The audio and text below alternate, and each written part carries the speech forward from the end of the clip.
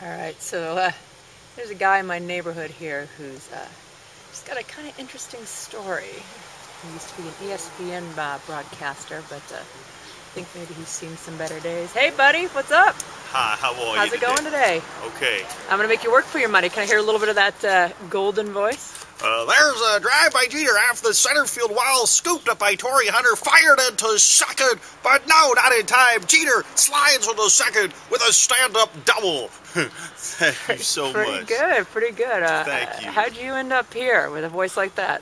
Well, I was a young boy, and I used to do ESPN announcing, and I was too dirty on TV. I used to say stuff like, "Oh man, that fastball from Dwight Gooden is what we call a stoned virgin, also known as high and tight."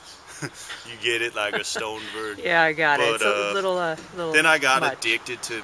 I was sniffing tennis balls, and you open a fresh can of tennis balls, that really great new tennis ball smell, and I would buy a couple of those a week, and that's an expensive habit, and some other stuff came into play, and now here I am, and thank you so much.